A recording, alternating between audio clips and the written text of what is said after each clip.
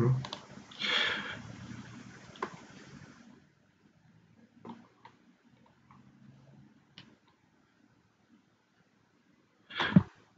morning, everybody. So we continue with our discussion of monetary policy. Today, we have to deal with the last important problem of this chapter 15 that we began discussing yesterday, and that is the debate about monetary policy, activist versus non-activist monetary policy. Two different approaches how to do it. So activist policy means that macroeconomic policy of any kind should be used deliberately and actively and even proactively to influence the economic outcomes. You should be ahead of the curve, so to speak. And you should use, and this is the crucial component of the activist policy, to use discretionary power. That means that you shouldn't be bound by any fixed rules of the game or any fixed constraints about how you can exercise your policy-making powers. So that's activism. A specific form of activism that kind of fell out of fashion in recent decades is the idea of fine-tuning. So actually fine-tuning is a use of the activist monetary policy so as to very finely and in great detail influence given macroeconomic aggregates such as employment, inflation, and so on, to essentially micromanaging macroeconomic policy. So you don't just adopt a broad goals of economic policy and use your powers to achieve them. You actually try to micromanage the entire process and to smooth out even the small departures from your ideal that you seek to achieve. So that's the fine-tuning that used to be much more popular in the 50s and 60s, 70s. After that, it fell out of fashion. But that's one of the forms of the activist monetary policy. Non-activism means that policy-making powers shouldn't be exercised at the discretion of the policymakers, Federal Reserve System primarily, that policymakers should be bound by certain fixed rules. And now there are different ideas about what these rules should be, how the Federal Reserve System should increase or decrease the money supply, and what kind of regulations and rules should govern these ideas. So the basic idea of non-activist monetary policy is that the best way of preventing, the best hope to prevent a recession or to eliminate or smooth out a business cycle is not to go proactively and try to influence it directly or try to change it and so on, but rather to use a wisely designed rules in advance so as to prevent, so as to forestall the appearance of the business cycle. So the rules should be designed in such a way as to make the appearance of the recession or the business cycle less likely. Not to cure the problem once it appears, but rather to prevent the disease from appearing. I'm sorry for overutilizing this medical terminology that is all over the place these days, but it is particularly apt here. So non-activists want to use a certain safe and wisely designed rules that will make the appearance of recessions and economic crisis less likely. So that's the basic dividing line between the two approaches to monetary policy. I just want to remind you of something that is necessary for understanding everything that is going to follow now, that we mentioned last week, this famous equation of exchange that you see at the bottom of the page here. Fisher's equation of exchange. You recognize it probably. MV equals P times Q, where M is the money supply, V is the velocity of circulation of money. Velocity of circulation of money means the average number of times that a given monetary unit changes hands. It's essentially a measure of how frequently people buy and sell stuff. So speed or velocity of circulation. P is the price level in the economy, and Q is the real GDP, or quantity of goods and services being produced. So P times Q is then the nominal GDP. So that's the GDP multiplied by the current price level. Without P, it's just the real GDP, just the real quantity of goods and services. Okay, so that's the equation. So this equation will be important because pretty much all forms of monetary policy try to manipulate one or two or even three of these variables so as to make the economy work better. So it's a playground for monetary policy. This equation is the key in that regard. Okay, few major arguments for and against activist policy. First, how the case for an activist, or as I said, discretionary monetary policy could be made. Number one, you can have a recession, you can have an economic crisis, an economic problem, and your economy will not quickly enough go back to its natural long-term real GDP production. So you can have a situation like this that we already studied here, the situation in which your long-term productivity is the green line. That's the real potential real GDP that the economy demand and supply curves. And you are in a recessionary gap. And now if you do nothing, if you're driven by certain rules that do not allow you to engage in monetary policy, now what's going to happen is actually that the economy will slowly and gradually recover. That, remember the discussion from yesterday, that the new businesses will open, that the old businesses will scale up their production, increase its productivity, but this process will take time, and it will not be painless. It will, as they say, it will get worse before it gets better. Because whenever you are in a recession, it's not just a random reduction of production and employment, is actually a problem that will persist for a while.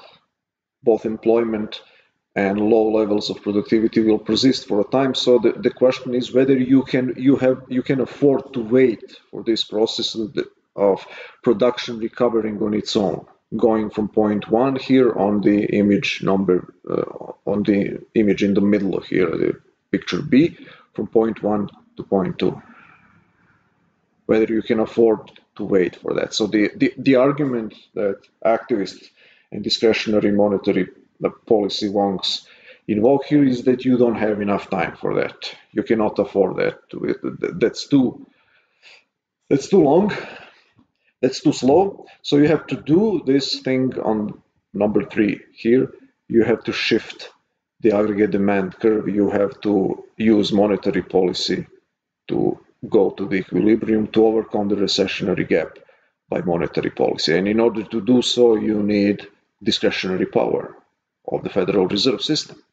If you need, for example, in order to get from point 1 to point 2 prime on the picture number 3 here, from the intersection AD1 and supply curve to AD2 and supply curve on the red line, if you need 15% increase in the money supply, and the rules that your monetary policy is driven by do not allow you to do this, then you cannot do monetary policy.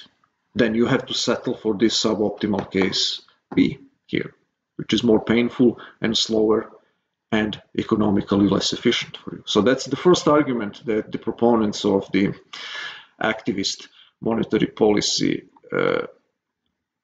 espouse is the idea that the economy may not recover quickly enough, and if you don't have discretionary powers for monetary authorities to help it recover quicker, actually you may end up in a suboptimal, in an inferior economic position. The second argument is actually that monetary policy is efficient. So that goes without saying. You cannot argue that somebody should do something without proving or without at least claiming to know that this thing can work. So activists believe that monetary policy effective as a tool of smoothing out business cycle. And the third thing here is kind of implied in the previous two, that it is flexible. So conditions could change. Imagine, for example, we will see later on that there are certain rules of monetary policy that say you have to increase money supply by a fixed percentage every year. So that's a pretty rigid rule. And if conditions on the ground change that require you to increase it more or to increase it less, your hands are tied. So activist monetary policy that is based on discretion of policymakers rather than on the fixed predetermined rules is flexible. You can react quicker, you can react in a more appropriate fashion, you can solve the problems quicker and better than without discretionary policy. Okay, what about, this is just a brief overview, we will talk more about this in due course. The case for non-activist or rules-based monetary policy. So the first thing is something that is not always appreciated enough by the proponents of the activist approach to monetary policy. And it is that wages and prices are very flexible in a modern economy. So they allow the economy to equilibrate at a much higher speed than activists believe. That this process here, let me show you. This process here in the middle picture can go very fast. Actually, it may not take a very long time for an economy to recover and readjust and re-equilibrate on its own. So everything hinges, strangely enough, on the interpretation of some features of this middle graph here in your exhibit 7. How quickly this process from the light blue aggregate supply line to the dark blue aggregate supply line will happen in the absence of any government intervention. So non-activists believe that that process will go very quickly. So that's one thing. The second argument is actually that activist monetary policy may not work, may not be efficient. And the third point is that activist policy can further destabilize rather than stabilizing macroeconomy, making things worse. So here is the example how and why monetary policy may not be efficient. So here you have the situation in which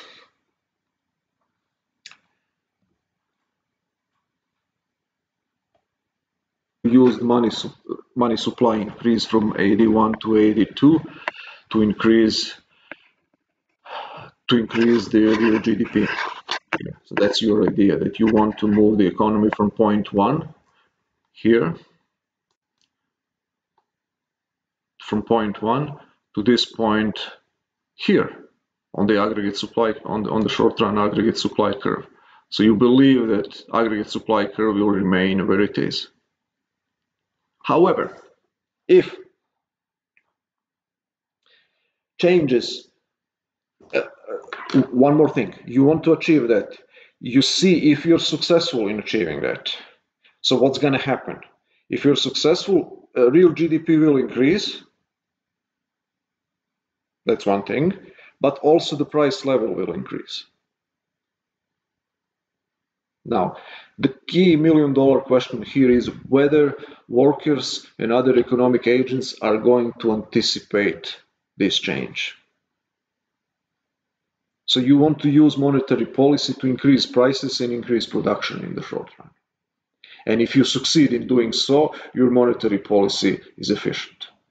However, what is the problem here? The problem is that people are not idiots, that people may very well anticipate an increase in the money supply, and they may anticipate that the actions of the Federal Reserve System will result in higher future prices. If they do anticipate this, they're going then to bargain for higher wages, higher prices of labor. Higher prices of labor will entail higher labor costs for producers. Higher labor costs will lead to lower production. Lower production will shift the short-run aggregate supply curve to the left instead of remaining where it was before.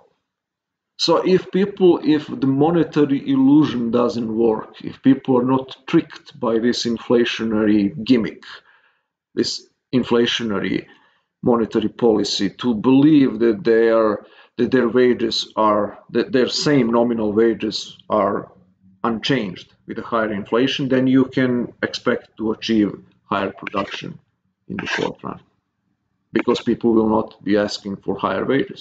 However, if the price change built into this monetary policy is anticipated, then people will bargain for higher wages, and this will lead to lower production and a shift in the aggregate supply curve to the left, and eventually you will end up on this point too, instead of at this top of the triangle here. Sorry, you will end up here where the inflation will be even higher because of the lower volume of production, the same amount of money, lower volume of production, and productivity will be the same as before. So eventually the result of your monetary policy, instead of providing you with a slightly higher inflation and higher production, will provide you only with higher prices and unchanged real GDP. So that can happen, and that's a real possibility. There is a very big debate in macroeconomics, so a lot is hinging on whether this is true or not. This thing that I just described for you in the last 5 minutes.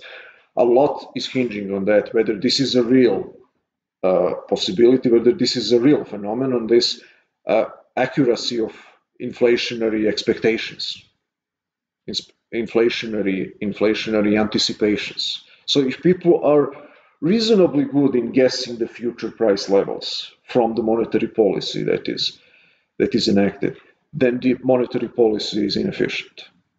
So one guy, Robert Lucas, who started as a monetarist and later on evolved slightly, he got a Nobel Prize in economics for arguing exactly this point here. Exactly this point, that you cannot, that monetary policy is bunk, monetary policy is inefficient because expectations are rational. That's the so-called school of rational expectations. So people, you cannot trick everybody, even in the short run, about the future price level. So this entire trick works only if people do not anticipate inflation and people are very good in anticipating inflation. So if that's the case, then the only result that you're going to achieve by increasing money supply will be higher inflation and nothing else. So that's one argument why, the second argument, that monetary policy may not work. The third argument is that actually activist policy may destabilize the economy, making them worse rather than better.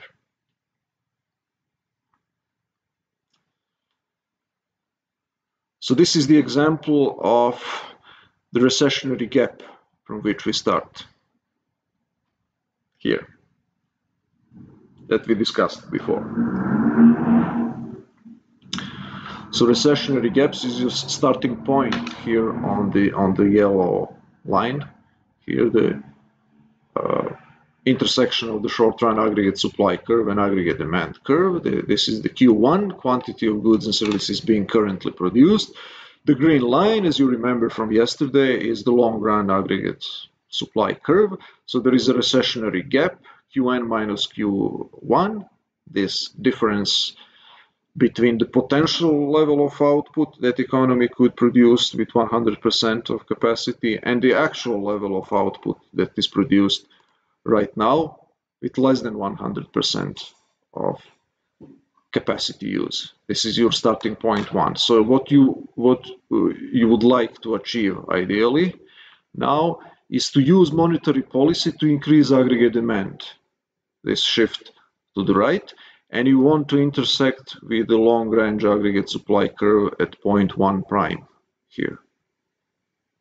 Okay, so that would be the equilibrium where the short-run and long-run aggregate supply curves intersect. That means that your short-term production performance is maximized, is consistent with the long-run capabilities of your economy, so that no resources are underused or unutilized in the short run. So that's what you want to achieve, actually. You want your actual production of your economy to match the maximum potential productivity of your economy. And you hope to achieve that by pumping money into the economy here, which is graphically shown as a movement of the aggregate demand curve to the right. However, the catch here is that things are going on in the same time. Any kind of macroeconomic stimulus, whether fiscal stimulus through government spending and tax cuts, where you expect to move the aggregate demand curve that way, to increase spending that way, or through monetary policy that you expect to increase spending by pump. It will take some months until you reach the point 1 prime here, until you reach the equilibrium, until you eliminate recessionary gap. Now, the problem is that the economy, that people, entrepreneurs, producers, workers, and so on, they're not sitting idle and waiting for your stimulus to work.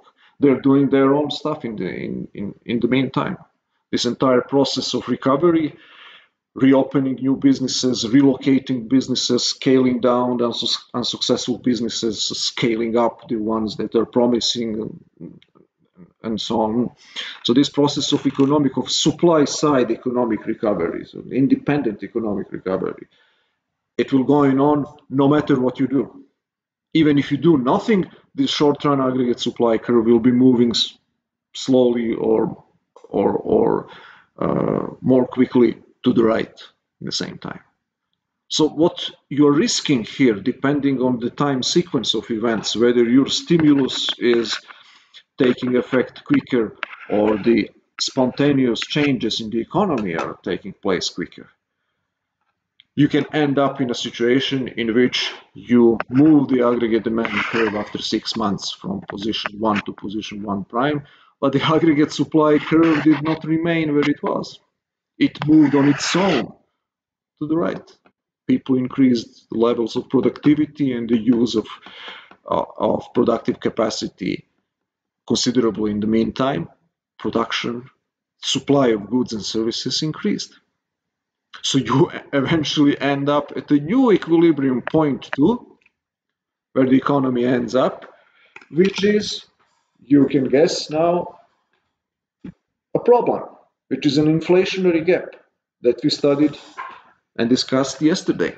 So now you have the Q2 level of production in the economy, which is higher than the long-range aggregate supply curve, quantity allowed by the long-run economic productivity of the country. So that means that your monetary policy hasn't worked. Your goal was to reach the equilibrium at the green line, 1 prime, here. That was your objective. That was your goal. However, because spontaneous changes in the economy that you cannot control, You cannot, if you don't live in North Korea or Mao Zedong's China or Stalin's Russia, you cannot control what people, entrepreneurs, and workers are doing. They might be increasing production and increasing the size of the enterprises and raising wages and doing all kinds of things independently of any macroeconomic policy that you do. And they may be shifting production, increasing production dramatically. So eventually, your monetary measures take effect. You end up in an inflationary gap. So you end up with a higher level of production and with a lower level of inflation, and we know that this is unsustainable, right? So that this will have to go down. This will have to go back eventually. So now, what is the problem? You are going to go back. Recession needs to happen now once again. So if you overdo it, you are in for a recession.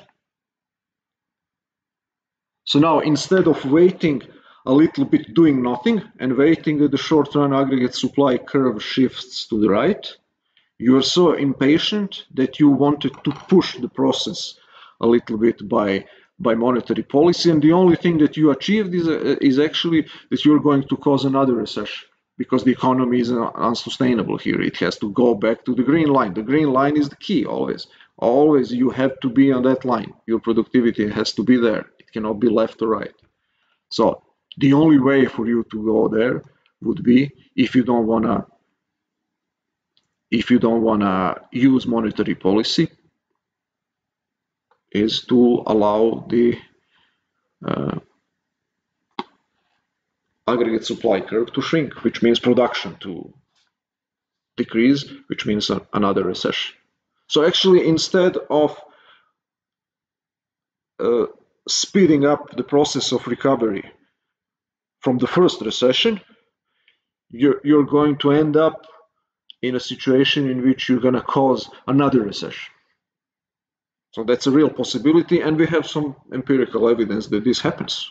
In 1970s, in 1960s, and especially in 1970s, this was a very real possibility, real occurrence. That a misguided activist policies led to repeated and frequent episodes of recessions.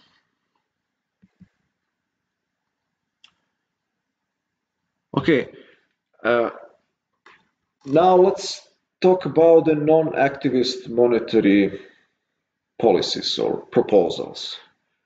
What could be done? What kind of fixed rules? If we agree that the activist policy might not be efficient, what are the alternatives?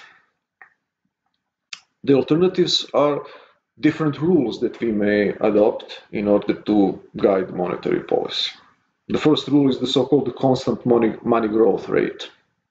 The second is a variation on the first. It's just a slight tweak on the constant money growth rate. It's the predetermined money growth rate. We'll see in a second what is the difference. The third is the inflation targeting. Fourth is Taylor rule. Taylor is an economist who devised his own rule about what the central bank should be doing with respect to monetary policy, and I'll explain that in a moment. And the fifth one is the so-called nominal GDP targeting. That's a relatively new policy proposal. And there is a sixth one that is not particularly pertinent nowadays, but it's a real possibility that justifies consideration. That's the gold standard. Gold standard is another rules-based monetary policy. So let's start first with the constant money growth rate. That's a rule proposed by Milton Friedman, the main proponent of the Chicago School and monetary policy theory. The constant money growth rate says that the money supply, M, here let me go back, MV equals PQ, so that the M should grow at the same rate that Q is growing. Okay, so M If Q is growing, Q is a real GDP, if it grows 3% per year, which means that the production of goods and services grows by 3% per year, an ideal monetary policy is to increase the money supply by 3%. And you are not allowed to change that rule.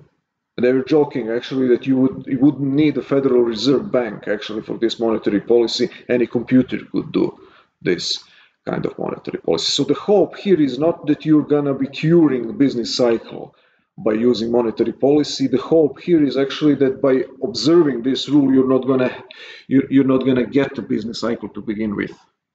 That this stability of the mathematical relationship between money and real productivity will allow for the stable price level and stable economy in the long run. If you assume, but there is one big if here. The big if is that the idea that velocity of circulation is constant. So if velocity of circulation is constant and money supply and real productivity grow at the same rate, okay, so then the price level has to be constant. So that's the basic idea. The price level has to be constant, which would mean stable prices. So the main ideal of this policy is to provide for the stable price level, for the CPI or P as an index of the price level should remain relatively stable. If you assume that V, velocity of circulation, is constant or relatively constant, then the only thing that you need to do is actually to make sure that the rate of increase in money supply tracks closely the rate of increase in real productivity. So if real productivity of the economy increases by 3%, you want your money supply to match that at 3%. If your money supply increases 2%, you're going to have deflation, obviously. So the price level will have to adjust downward in order for the equation to hold. If this is, you multiply this by 0.03 and this by 0.02, then P has to adjust. Since V is constant, P will have to go down. If money supply increases faster than the quantity of goods and services, then you will have inflation. The price level will have to go up. So that's the idea. Macroeconomic stability. So we can summarize this idea of constant money growth rate rule. Macroeconomic stability equals stable prices. Stable prices require that money supply grows at the same rate as real productivity of the economy. The assumption, the key caveat, the key proviso here is that V, velocity of circulation, is constant.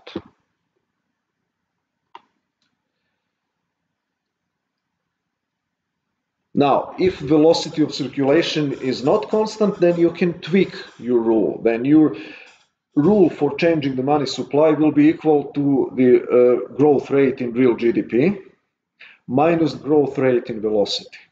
So that means that you want to adjust your rate of money growth here. Let me show you again the equation. If you assume that velocity declines slightly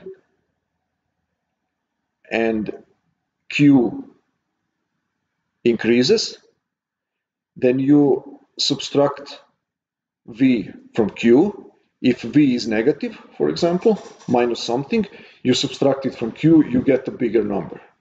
So that bigger number then for M.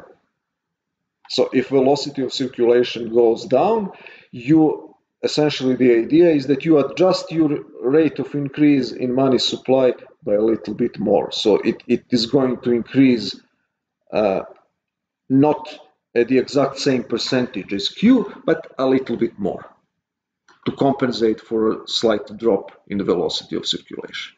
And vice versa, if velocity of circulation increase, then your money supply is going to increase not by the same percentage as the real productivity Q, but by a little bit less. So you want to keep MV as constant as possible. Okay, but that's just variation on the previous rule, previous constant rate of change rule. So the first two rules are based on the idea that GDP, this is important to bear in mind, that GDP is something that is exogenously determined. Real productivity, real GDP of an economy is determined by its physical productivity, by its value productivity, dictated by the availability of labor, technology, institutions, capital, machinery, equipment, international trade, and so on, the real factors. So you take that as granted. You don't use monetary policy to influence GDP, to try to fine tune or increase or decrease GDP and so on. You just believe that GDP is what it is in the long run, and that the function of monetary policy is not to mess up things. And the only way not to mess up macroeconomy is to adjust the rate of growth of money supply to match the rate of growth exogenously determined from the outside by the real factors, by non-monetary factors. Real GDP to match money supply to match the real GDP. So that's the basic idea. In the first case, you have a direct relationship. Real GDP goes 3%, money supply needs to go 3%. In this slightly tweaked predetermined money growth rate, you actually adjust the rate of growth in money supply for the changes in the velocity of circulation. But in both cases, you adjust the monetary policy, you adjust the rate of growth of money supply to match the existing or pre-existing or assumed rates of economic growth that you cannot control by monetary policy. The third idea is, I will skip because the Taylor rule is one rule, but in order to understand what the Taylor rule is, you will have to first understand inflation targeting. So inflation targeting is actually the idea that the Federal Reserve System should use monetary policy so as to target certain level of inflation. So that means we're going to do whatever it takes. We don't know what it's going to be, how much money supply will increase, but our goal, the rule that we are driven by, is the rule that the CPI increase in inflation next year will be 2%. And this inflation targeting is one of the key tools of monetary policy of central banks. Pretty much all Western central banks are using this rule. And usually it's 2% is a target inflation rate that they want to achieve. So if this means that you need to increase money supply by 4%, you increase it 4%. If it means that you need to lower interest rate, you lower interest rate. If it means that you should increase interest rate, you would increase interest rate. I will give you one example. Last year, actually, there was a fear that American economy is speeding up, that the American economy is moving towards this inflationary disequilibrium, that the wage rates were increasing, that price levels started creeping up, verging on 2%, that productivity was increasing significantly, and then the Federal Reserve System said, oh, oops, this means that the rate of growth in money supply is too much. We cannot allow inflation to go beyond 2%, so we're going to pull the levers back. We're gonna reduce the money supply, and they try to do it by raising interest rates, federal funds rates. A couple of occasions in 2019. The main reason for that was to prevent inflation from increasing. Okay, one variation of this is that connects together, that explains the rules of monetary policy in a recessionary and inflationary gap, is the so-called Taylor rule. So Taylor rule, after the economist Taylor, what is the name? I think it's John Taylor. Yeah, John Taylor. The idea is to react to inflation by increasing interest rate and to react on recession by lowering interest rate. So the Taylor rule actually has a mathematical formula that you don't need to remember now, but the main point of the Taylor rule actually that it specifies how the policy of manipulating interest rates should react to inflationary and recessionary disequilibrium.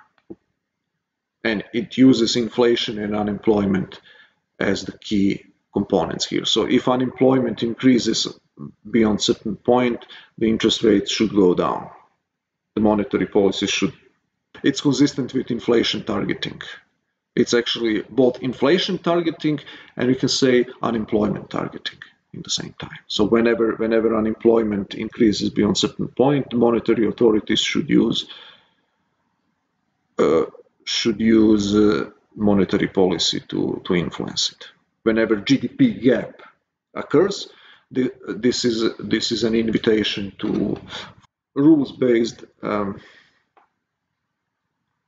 policy approach. Is so-called nominal GDP targeting. So what is that? That's inflationism, pure and simple. That's the ideology of printing money. Sometimes it's called market monetarism, but that's the idea. I'll just go back to our equation here, and that becomes more popular by the day. MV equals PQ. So now, remember Friedman's rule and these first two fixed rules that we discussed, all of them assume that Q is given, that real GDP is given, and that what you need to do actually to adjust the money supply so as not to mess up the real economy, not to create inflation or deflation. So it's essentially a passive and accommodating monetary policy of adjusting the money supply to the requirements and demands of the real economy.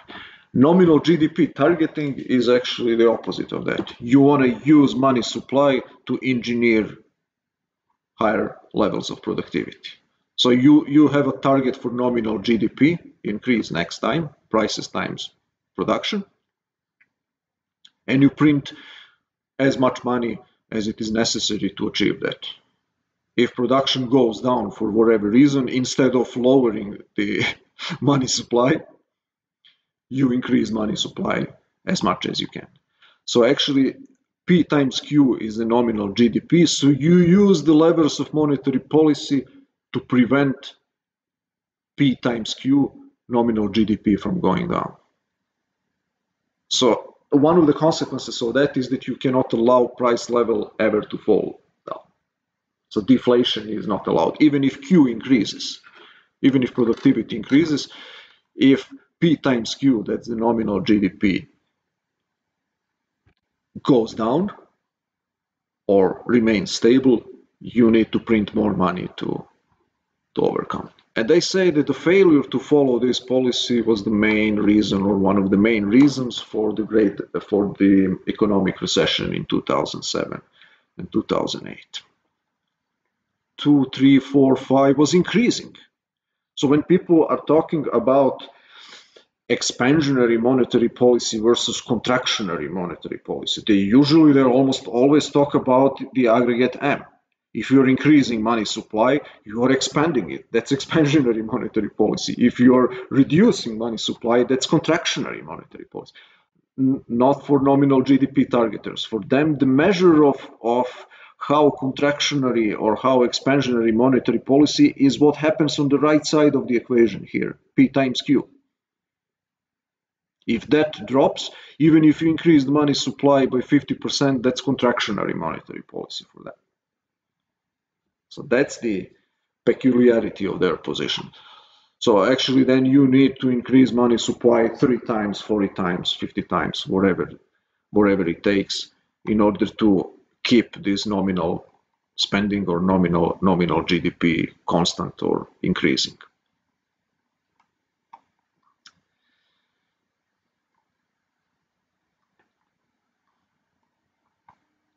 Okay, so finally gold standard. A few things about gold standard. Why gold standard is a system of fixed rules.